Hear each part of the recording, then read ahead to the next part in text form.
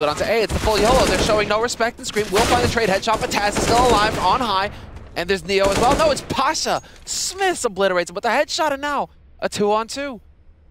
Neo and Snacks alive for VP.